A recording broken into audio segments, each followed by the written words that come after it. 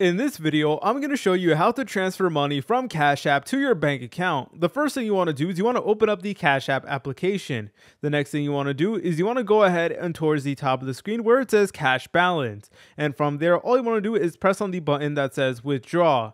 And from here, you can go ahead and pick how much of your balance you would like to withdraw. So I'm just going to go ahead and withdraw $1 right over here. And you guys have the option to either withdraw it instantly, or you can go ahead and wait a couple days. So this is completely up to you. I'm just going to go ahead and click on the standard version right over here. So yeah, this will work if you have already linked your bank account to Cash App. So it's really important that you did that. So I linked my bank account. So now it will say that the money will be available in my balance relatively soon. So go ahead and just press on done. But however, if you guys did not see that option, I'm going to show you guys how you can add your bank. In order to add your bank, you want to go to the top right over here.